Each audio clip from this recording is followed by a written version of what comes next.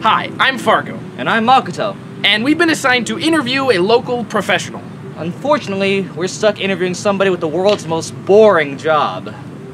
Yeah, Preston Hunter is a database designer, and I don't know what that is. Do you know what that is? I don't know, except that it's boring. Tim and Jenna got to interview a police chief. We get this. Well, let's go talk to him and see what he's all about. We're here with Preston Hunter, who is a professional database designer, which is the single most important and fascinating job in the entire world. Well, I don't know if it's the most fascinating job in the world for everybody, but for me, yeah, it's very fascinating. I really enjoy what I do. And So what exactly does a database designer do?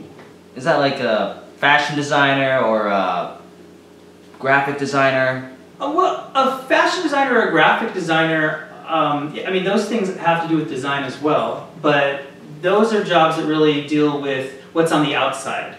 And a database designer would be somebody who mostly deals with the back end of information in any kind of information system.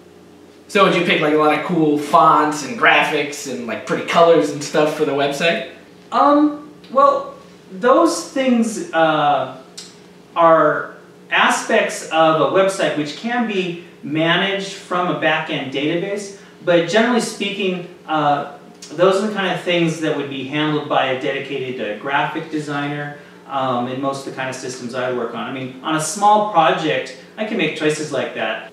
So nobody can see what you do? Nobody usually looks directly at the raw database design that I do, except perhaps programmers and administrators. Most end users wouldn't see specifically what I'm working on and the tools I use. Sounds a lot like the NSA. So who exactly would hire a database designer? Somebody wants to make a website or spy on their citizens? Well, who would hire a database designer? Well, not just somebody who has a website. Although a lot of websites, most any modern large website would use a database designer. All right. So we have a question sent in by one of our viewers. What viewers? Where did you get that card? When it comes to naming database, do you go with singular or plural? It's actually something sometimes there's like debate about it, and there are some different opinions about it, but the answer is simple, plural. A database table, by definition, is a construct that's organized so that it can store multiple rows of information. Each row in that information represents one unit of data. I have no idea what you just said, but that's great. I have another question from our viewers. We don't have any viewers!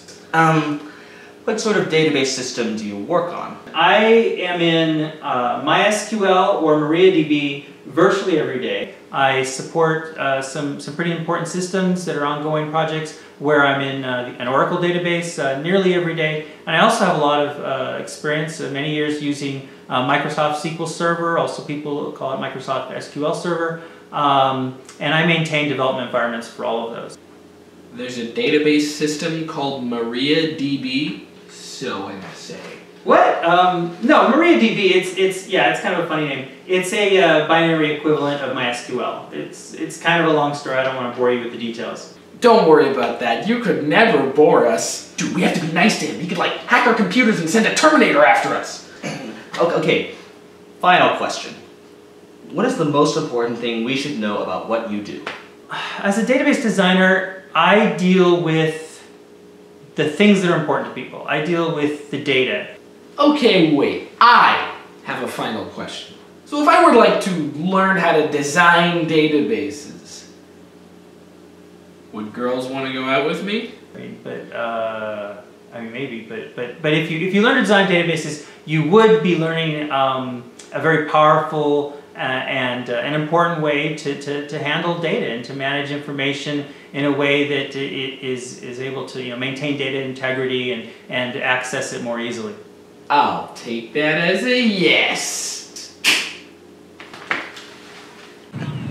Well, there you have it, folks. Preston Hunter, who may be more in love with databases than anyone else in the entire world. We're not really sure what he does, but he seems important. Dude, he works for the NSA. I told you he works for the NSA.